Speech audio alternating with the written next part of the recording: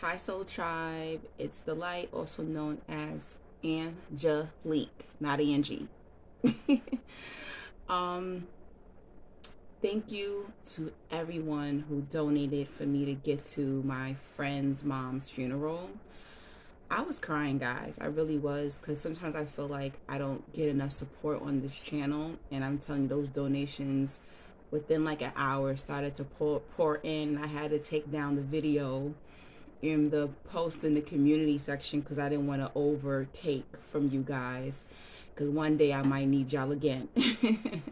And the universe is watching. Thank you so much. I made it to the funeral, and yes, this is what I wore. I had fell asleep when I got home, but I woke up and put my stuff back on, and recording with what I had on at the funeral.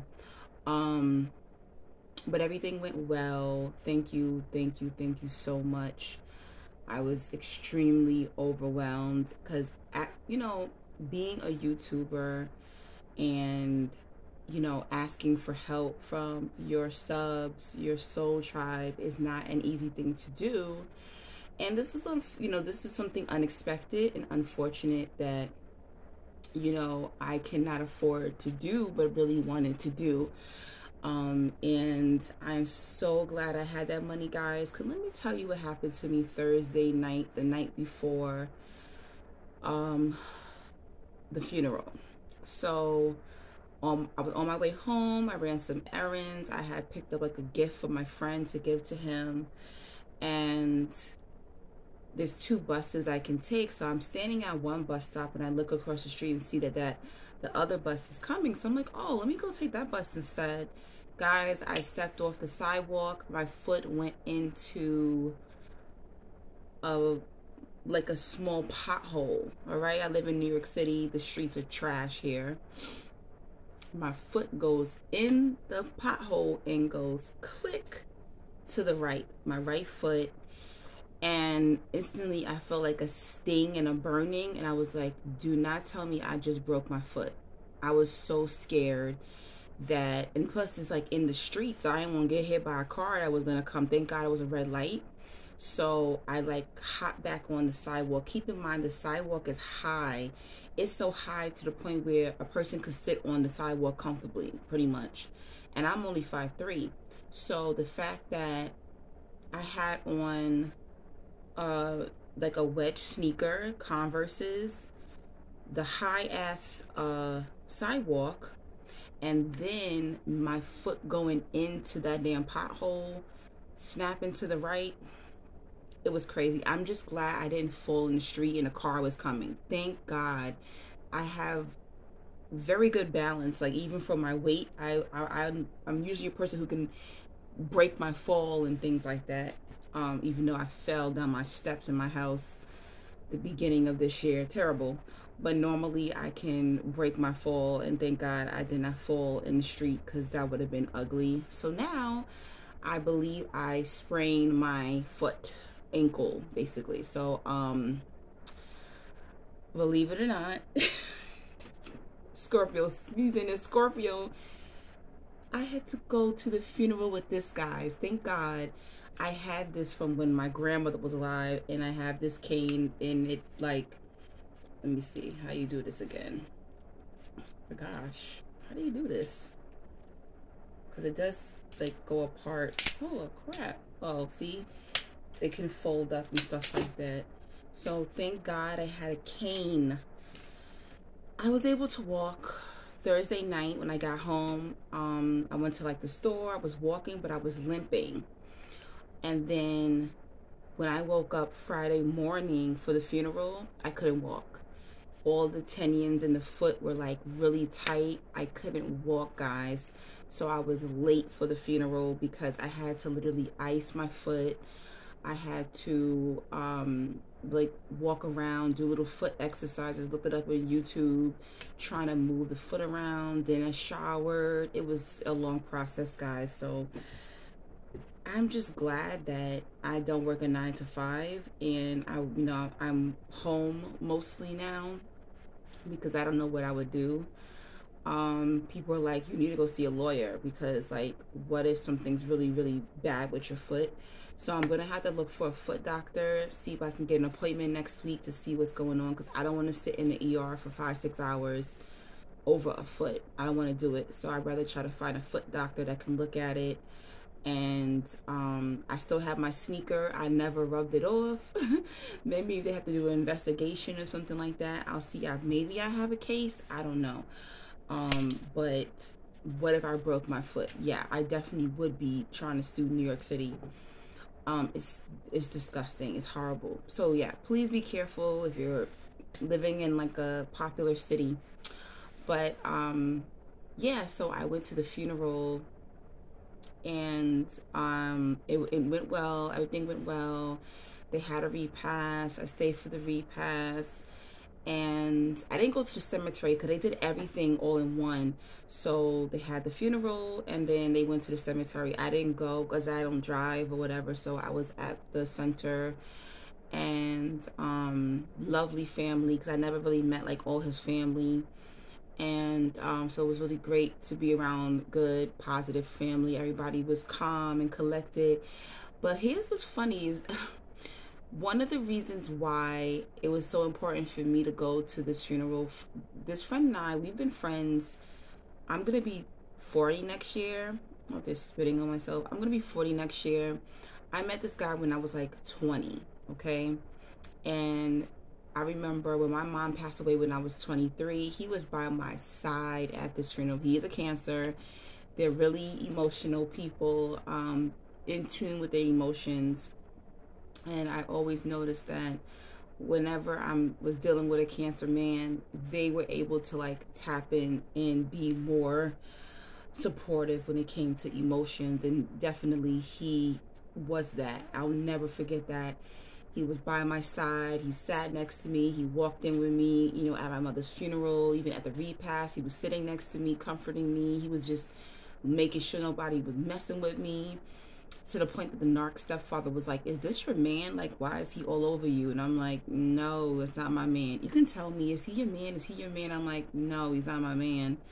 But he was very protective of me. And I will never forget that, because there were a lot of friends around me when my mom passed away that made my mother's death about them.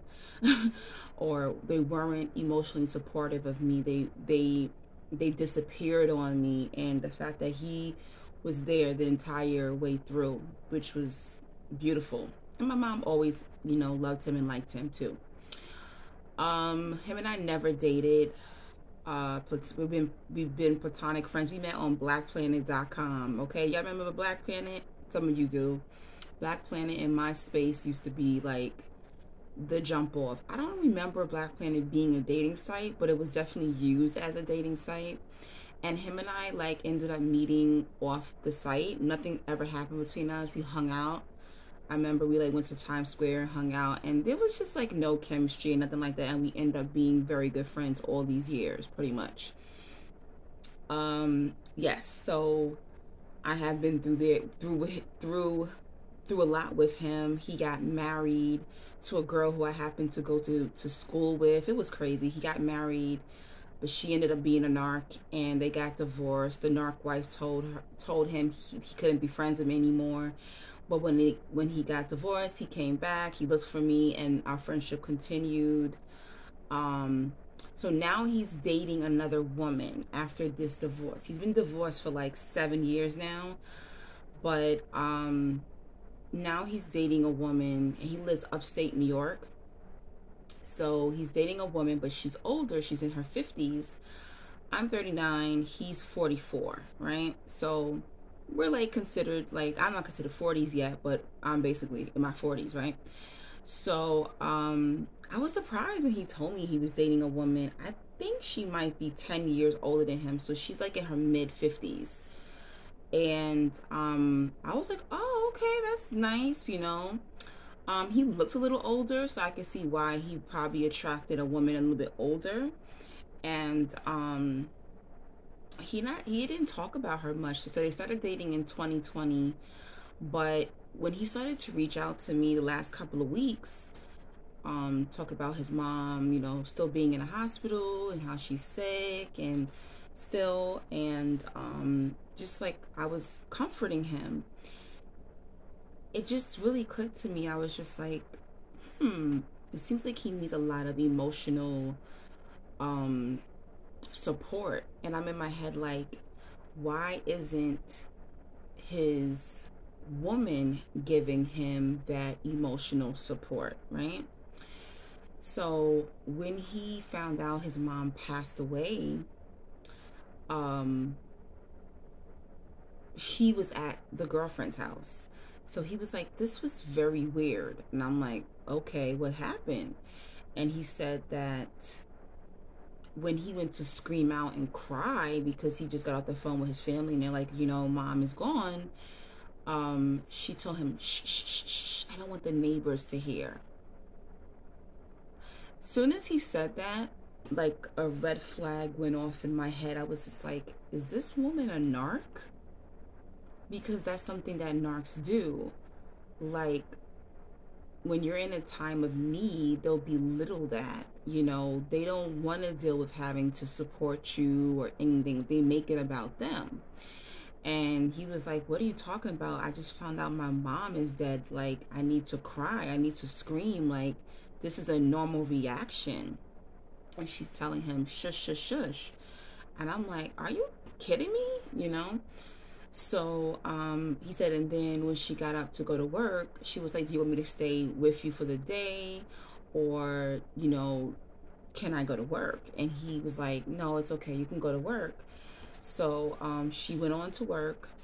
And when he got up, he said he saw a Post-it on the fridge.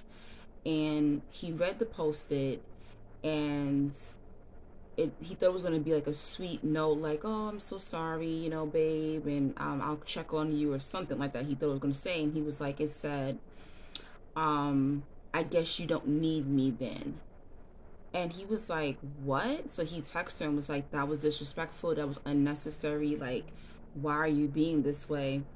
And it's crazy because a lot of women would want men to be open, but yet when he's open and he's crying, he's showing his vulnerability and emotions, you know, because his mother died, she's like being disrespectful and shutting down on him. And I'm like, oh God, he already married a narc before, so I'm like, don't tell me that this woman's a narc too. You know, he's my friend is a little bit beta, and I noticed that a lot of narc women tend to like go after beta men, right? Very sweet guy, you know, hardworking man, but his energy can give off beta at times, pretty much. But that last marriage did a number on him. So when I asked him, like, so do you need me to be there at the funeral? He's like, yes, I want you there. I'm going to give you the information. And it seemed very important for him that I go, you know. And we were on the phone for hours talking and stuff like that. And so that's why I was like, I have to go to this funeral. I have to go. So I get to the funeral, and this is like during the repast, right? I didn't even notice her because he wasn't like next to her like that. He wasn't like walking with her, talking with her and stuff like that. So I didn't even know she was there. He didn't even tell me that she actually showed up. So I was in the bathroom while they were like setting up the repast, the tables and the chairs and stuff, because the center didn't do it for some reason. I don't know. They were late. So the family ended up having to do it. So I went to the bathroom, and as I come out, another woman comes out the stall, and we're both washing our hands, and she's like, oh my gosh, this water's so cold. I'm like, I know, it's freezing. So I don't know if this woman knew who I was. I wasn't sure. She was like, oh, your hat is so nice, because this is what I wore, you know, to the funeral. Oh my God, your hat is so nice. I said, thank you so much. So she's holding the door for me, and I just take like paper towel, wipe my hands. And she's like, yeah, I'll hold the door for you because, you know, so you don't have to touch the door. I'm like, oh, that's sweet. Thank you. So whatever, I ain't paying no mind. Honestly, I thought like maybe she was his aunt or something like that, because she looks like she could be like his aunt pretty much. So I wait for the family. So when they're gonna serve the food, I wait until the family eats first, because like I don't want them to be like, who's this woman and she's just coming, you know, eating food, but like, who is she, you know, basically. So I waited, and then when I saw him, when he got online at the end, I went behind him and got online, and then that's when she walks up. She probably was watching, like, oh, let me see who this bitch is, right? So he comes, he's standing in front of me, which I thought was kind of weird. Like, why didn't you call your girlfriend over? Like, babe, come get food. Like, he didn't even call his girl over. I was like, that's weird. So I'm behind him, he's in front of me, and we're just like talking. So he looks and he sees her coming in the direction. So she's like, oh, babe, you're about to get food or whatever. And he's like, yeah, I'm about to get food. So he goes, oh, he goes, Ange, this is my girlfriend. I forgot her name, whatever. Let's call her Jeanette. This is my girlfriend, Jeanette. And I'm like, oh, hey, girl. And like, we like grab hands like that. I'm like, hey, girl. I'm like, oh, I met her in the bathroom. He was like, oh, for real? He was like, oh, okay. I was like, yeah, him and I have been friends for like 20 years, you know. And she was like, cool, yeah, I heard about you, and nice to finally meet you, and stuff like that. And that was it pretty much. He got off the line. He was just like, no, this was weird too. He was like, oh, you know what? My aunt, Accessoride is like a company that picks up like disabled people or sick people. It's like a car service basically. So they were outside waiting for her, for his aunt. So he said, you know what? I'm not going to get my food now. I'm going to just take this plate and bring it to my aunt outside because she has to leave. So she was like, oh, okay, well, that mean, can I take your spot in line? And he was like, yeah, I guess so. She was like, yeah, because I'm starving. And I was just looking at her like, okay, whatever. So we got food, but I was sitting on the other side, like near his dad and his aunt and I think grandmas and stuff like that. And she was sitting at a table with like all his male cousins and things like that. I didn't want to go over there because I wasn't trying to sit next to no men. I didn't want no men in my face, pretty much. And I really didn't want to have a conversation with his girl, pretty much, right? So what I did was I sat and ate in my little corner. So then he gets up. My friend comes over. He's like, yo, come over there with us. Like, I don't want you sitting over here near these old folks just chilling. Like, just come over. So I was like, all right, cool. So he carries my purse and my cup of water, and I just follow through. Because keep in mind, my foot is jacked up. I'm walking with a cane now, right? So she moves over. So I'm sitting here, she's here, and he's there, and we're just like all talking or whatever the case. But when my friend gets up to go get like refreshments or whatever, some drinks and stuff, she's like, oh, did you go to Howard University? Because my friend graduated from Howard. And I was like, no, I did not go to Howard. She was like, oh, because let's say my friend, let's call him Tom. All his friends are from Howard University. I was just like, no, I'm from New York, basically. So she's trying to like find out, and I'm in my head thinking, why didn't you ask him? How does he know me? How have we been friends for all these years? Like, why you gotta get this information from me? I think this is like kind of rude. Like, if I had a man and he had female friends, I'm not gonna be questioning her. Like, question him, you know? So I was like, she must not think I'm ugly if she's really questioning me. She got me on like, she's trying to figure me out or whatever. Like, sweetheart, I do not want Tom. I don't want Tom. Okay, Tom is my homeboy. So she's like, oh, okay. So then she spun back around again, and she's like, so you're from New York? I said, yeah, I'm from Queens. And so she's like, oh, so then how do you know Tom? Like, how did y'all meet? And keep on, she's only been with him for 2 years, so she's only known him for 2 years. So she could be intimidated, like, dang, this woman known him for 20 years. She's a cute girl, you know, how, like, what's going on, pretty much.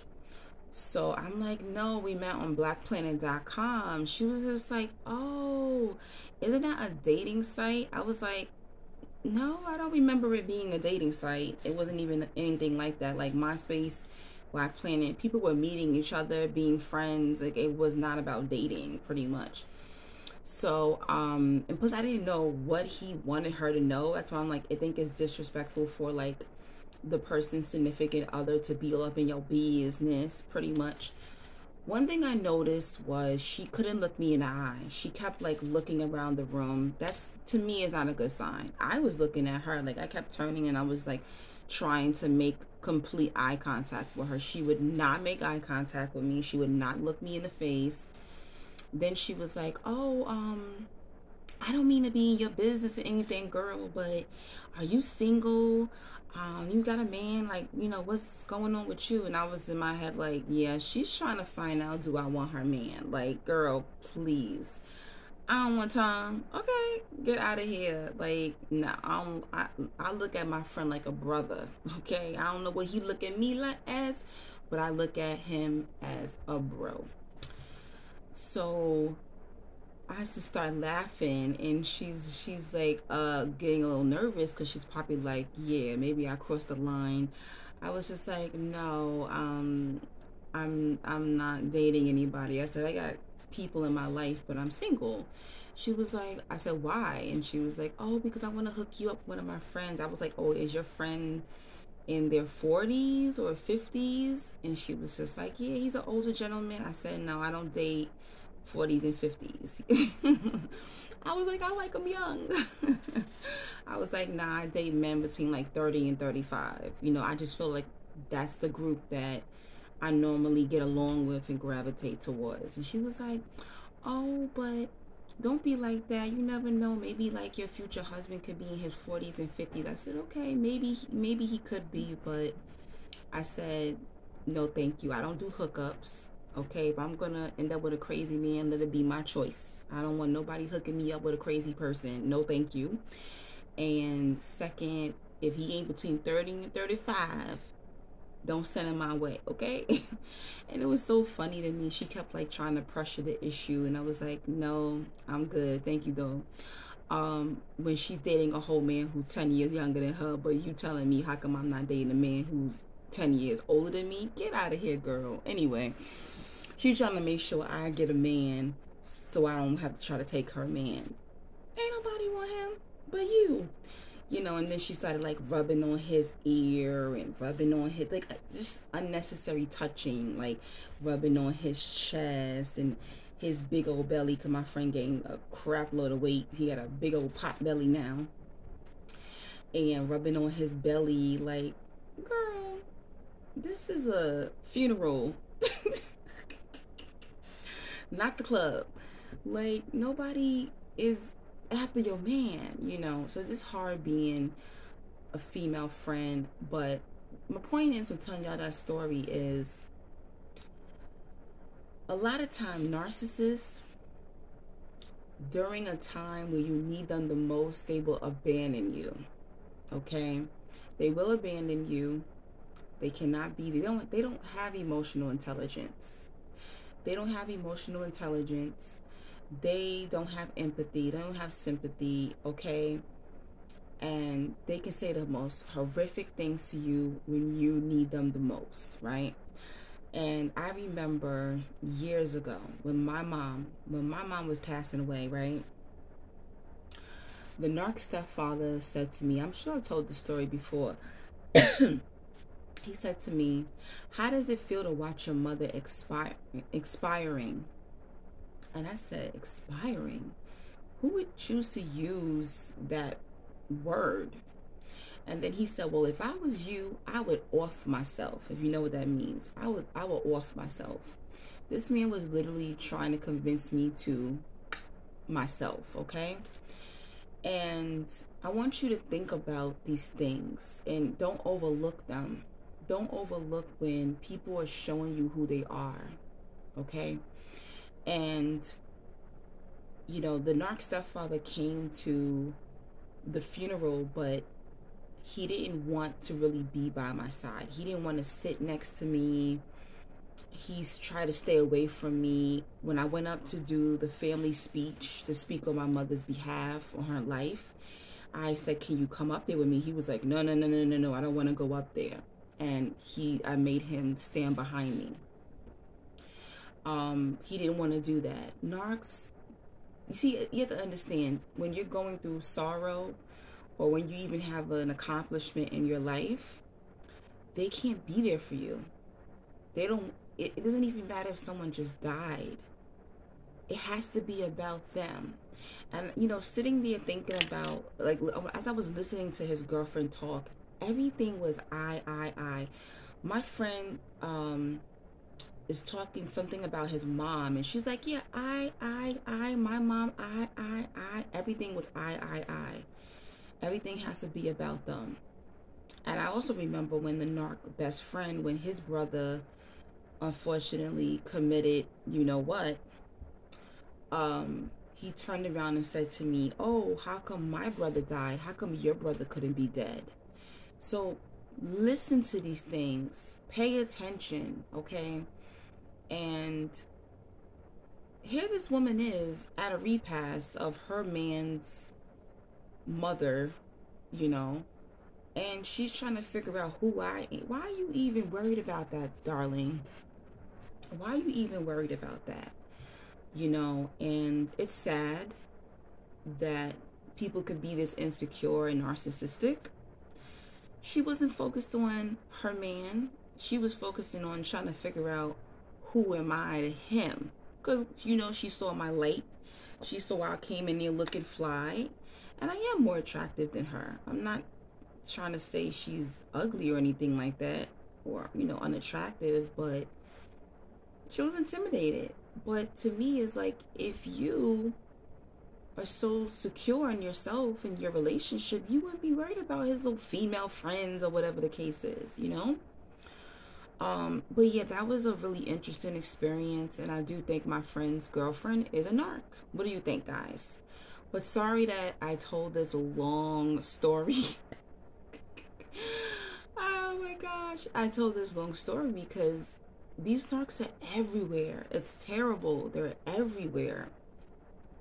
But pay attention to these I conversations and these interrogation question and you know, prying and digging, and that's not a normal person. That's not a normal spirit, you know. And I will be praying for my friend, but I think he senses a lot is off because he did open up to me more things about their relationship, which I'm not going to disclose on YouTube. But he's not in love with her. Even their chemistry was like off. Like, you know how like you with a couple and you could just feel like that sexual tension? No, I didn't feel none of that between them. It was like, yeah, she's out the door. Oh yes, she said something weird too. She said a lot of weird, but another weird thing she said was, "Oh, after I'm done with him, I'm gonna get me a 25-year-old." Who says that to their man? A freaking narc would. Because it's like you're trying to put up insecurity. And he was eating his food and he just looked at her and was like, He said, "Okay, do you." So I don't even think my friend is really into her like that. But he's a good guy. He really deserves a good woman. And I really wish that he would stop attracting these narcissistic women. But I wish him the best, but it does sound like he has one foot in and one foot out. And I did play a little life coachy with him, and I asked him, I said, "What are you getting from her?" And he got quiet. And he said, "Ooh, that's a good question." And you know what? I don't know. A lot of times, and a lot of men do this, they'll be with a seat warmer. She's not really the woman you want. You just don't want to be alone. You don't want to be horny. So you date these women until you find what you're really looking for. Stop doing that. Stop doing that. Use your hand if you got to. Don't do that. Don't waste people's time. Just don't do that. Don't do that. But the energy I get from her is insecure.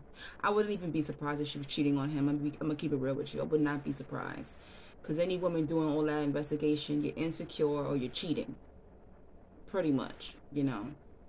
And there's other things that she's done trying to control him and stuff like that, and I don't like it. But I talked for 30 minutes, so let me get the hell up off this video.